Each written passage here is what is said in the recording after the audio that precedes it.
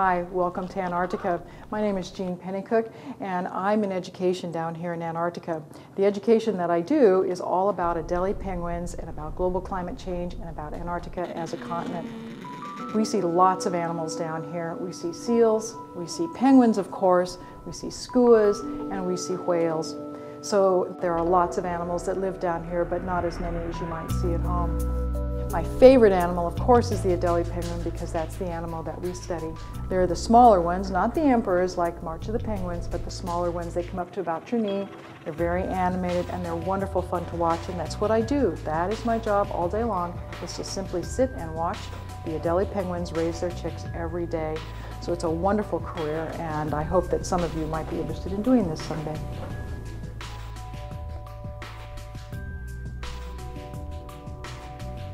We are on Ross Island, Cape Royds, and at the Adélie Penguin colony where they are going to be breeding this season.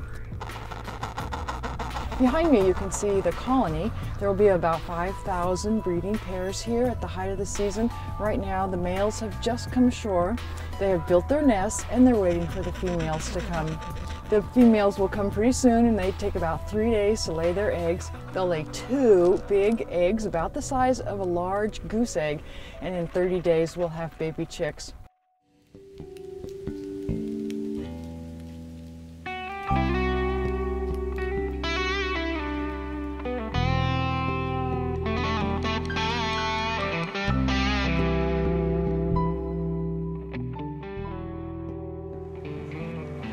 Another aspect of our project is to set out cameras that do time-lapse. So there are several cameras in the colony, each taking a single photograph every hour.